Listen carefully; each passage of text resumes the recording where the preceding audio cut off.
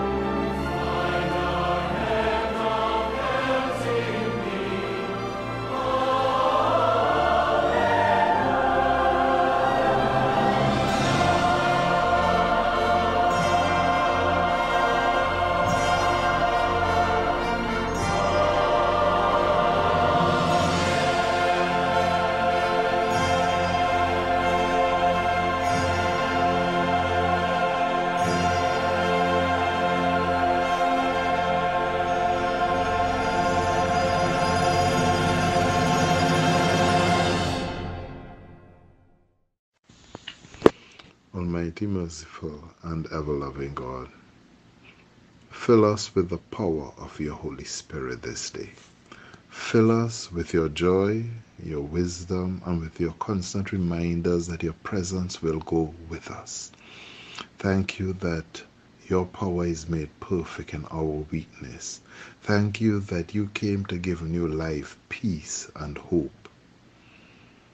Thank you, Father, that you know the end from the beginning and that everything under heaven is within your authority.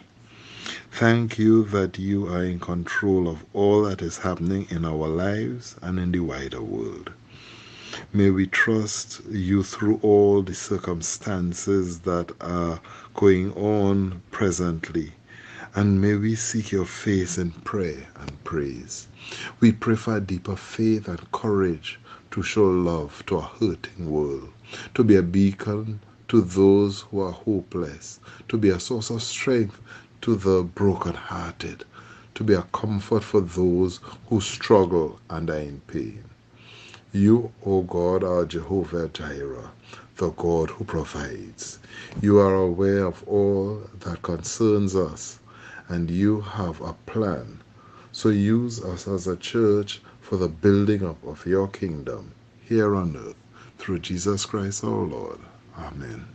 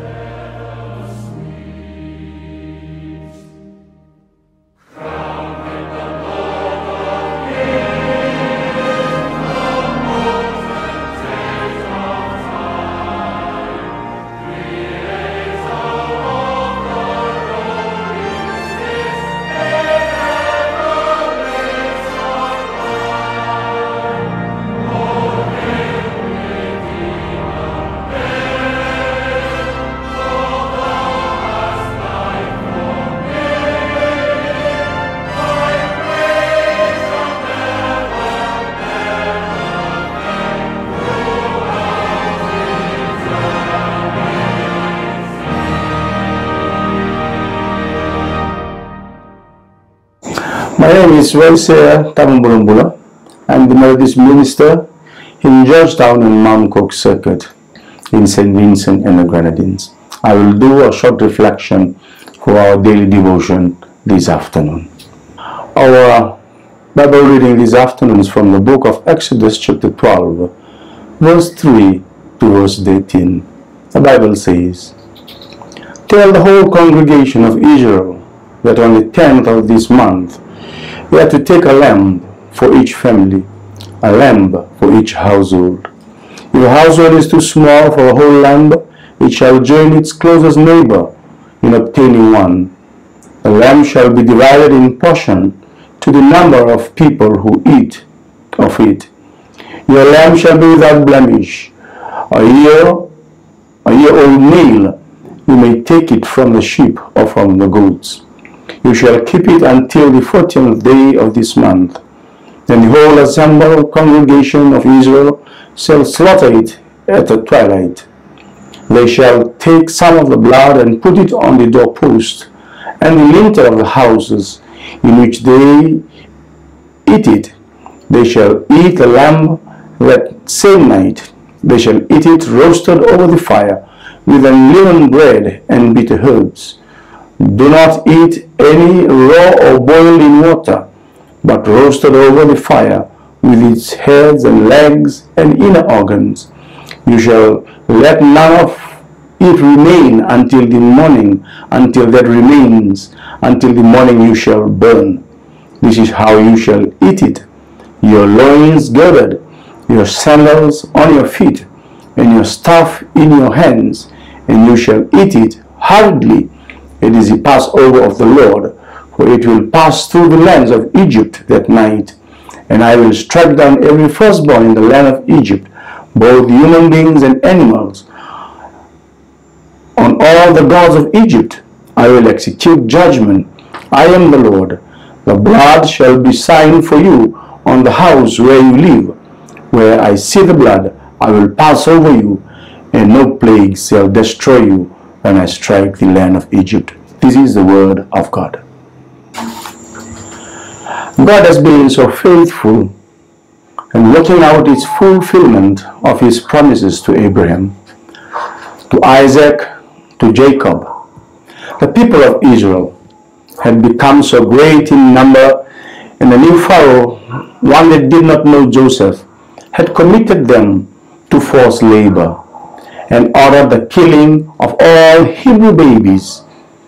God protected one of those boys named Moses, allowed him to be raised in Pharaoh's house, and sent Moses to the wilderness for 40 years to prepare him for his God-assigned task of leading God's people out of the land of Egypt.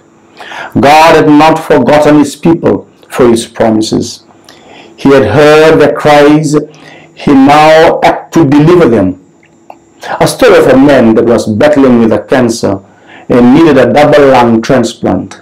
He asked God for new lungs, but fell out doing so. He confessed, "It is a strange thing to pray because someone has to die so that I might live." His dilemma highlights a basic truth of Scripture. God uses death to bring life. We see this in the new story of this Exodus. Born into slavery, the Israelites languished under the oppressive hands of the Egyptians.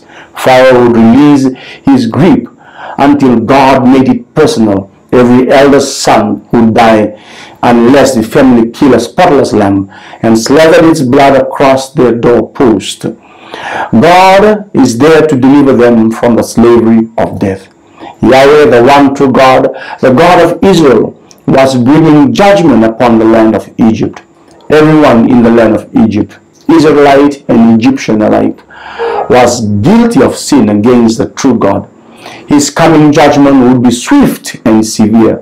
The only means of avoiding God's judgment was faith in Yahweh and resulted in obedience to his substitutionary plan. The Israelites had to follow God's direction completely. The key steps of being the application of the blood to the doorpost of their houses. It was not the blood of animal that saved the Israelites. The thing that brought deliverance to the children of Israel was their faith in their one true covenant-keeping God and obedience to his command to apply the blood of the substitute, the lamb or goat, to the doorpost of their houses. As we also see in this verse, God was distinguishing himself from the false god of the Egyptians. Israel's faith was in the true God. The credit of God's deliverance for his people from slavery in Egypt could never gone to the people. The plan was God's plan. The power to execute the plan was God's power. The result of God's deliverance could only take place as He would bring it about. The people were simply to obey Him from the heart of faith. As God delivered His people out of Egypt, as soon as they crossed the dry ground of the Red Sea floor, the testimony of God's mighty power went through the land, as Rahab, who would later testify in Jericho, as on Joshua chapter 2 verse 10. God sees the glory through our own life as evidence of His salvation has been seen and declared to others. Brothers and sisters, today you and I have been born into the bondage of sin. Satan wouldn't release his grip on us until God made it personal, sacrificing His perfect Son on the blood-spattered arms of the cross. And Jesus called us to join Him there. Paul explained, I have been crucified with Christ, and I no longer live, but Christ lives in me. When we put our faith in God's spotless Lamb, we commit to daily dying with Him, dying to our sin, so that we might rise with Him into a new life. We express this faith every time we say no to the shackles of sin and yes to the freedom of Christ. We are never more alive than we die with Jesus. My dear brothers and sisters, Methodist community across Barbados, have you received God's deliverance, His salvation through the blood of His Son, the spotless Lamb, the Lord Jesus Christ? Do others see the evidence of power for the one true God in our life as you walk in faith, surrendering yourself to God and obedience to Him? As we conclude this meditation, God set aside the people for Himself through Abraham. God promised to make them a people and give them a land. God used the blood of the Passover lamb to deliver His people from the bondage in Egypt, pointing ahead to another Passover lamb that we would deliver people not from physical slavery, but from our spiritual slavery to sin, all to the glory of His presence. As we finish off this meditation, let us reflect on this hymn, Are you washed in the blood of the Lamb? Have you been to Jesus for the cleansing power? Are you washed in the blood of the Lamb? Are you fully trusting in His grace this hour? Are you washed in the blood of the Lamb? That is the questions of life. Are we washed by the blood of the Lamb? Are we availing ourselves to the blood of Christ that will set us free from all our bondage of sin? Now let us hear these songs as we finish off our meditation this afternoon. Have you been to Jesus for the cleansing power? Are you washed in the blood of the Lamb? Are you fully trusting in His grace this hour? Are you washed in the blood of the Lamb? Are you washed in the blood? In the soul cleansing blood of the Lamb. Are your garments spotless? Are they white as snow? Are you washed in the blood of the Lamb? Are you walking daily by the Savior's side? Are you washed in the blood of the Lamb? Do you rest each moment in the crucified? Are you washed in the blood of the Lamb? Are you washed in the blood, in the soul cleansing blood of the Lamb? Are your garments spotless? Are they white as snow? Are you washed in the blood of the Lamb? When the bridegroom cometh, will your robes be white, pure and white in the blood of the Lamb? Will your soul be ready for the mansions bright, and be washed in the blood of the Lamb? Are you washed in the blood, in the soul cleansing blood of the Lamb?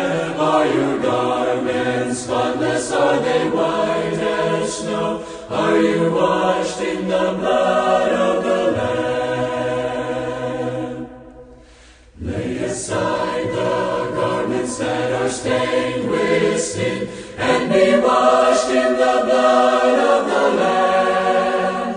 There's a fountain flowing for the soul unclean. Oh, be washed in the blood of the Lamb. Are you washed in the blood? In the blood, in the soul cleansing blood of the Lamb. Are your garments spotless? Are they white as snow? Are you washed in the blood of the Lamb? Let us have the benediction together. And now may the grace of our Lord and our Savior Jesus Christ, the love of God, and the fellowship of the Holy Spirit be with us all, now and forevermore. Amen and amen.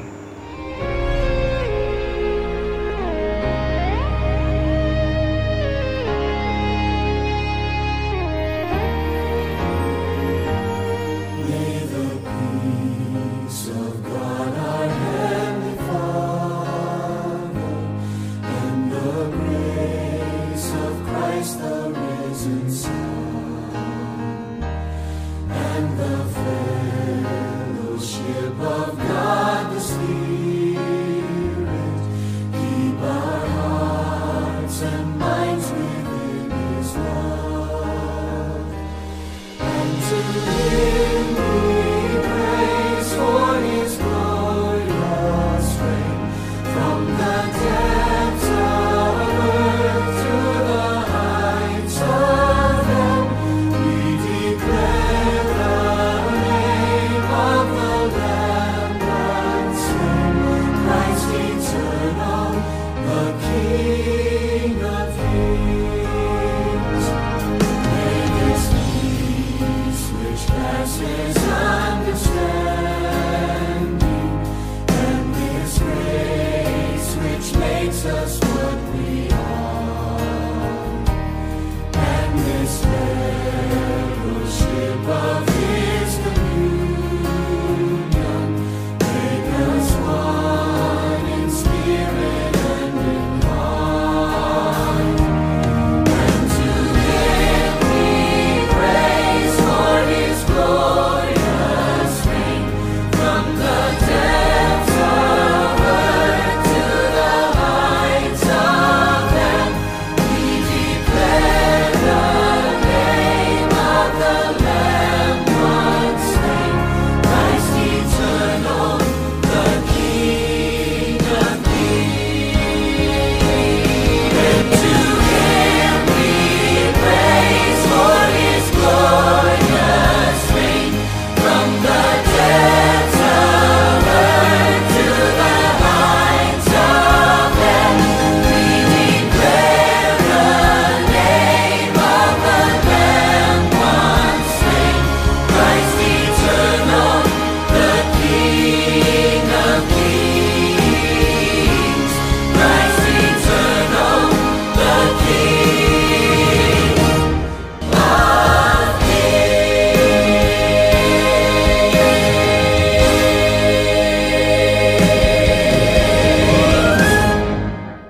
Thank you for being a part of our daily devotion. We trust it has been a blessing to you. Now together, let us hold fast to His word, and may it dwell in all of us richly.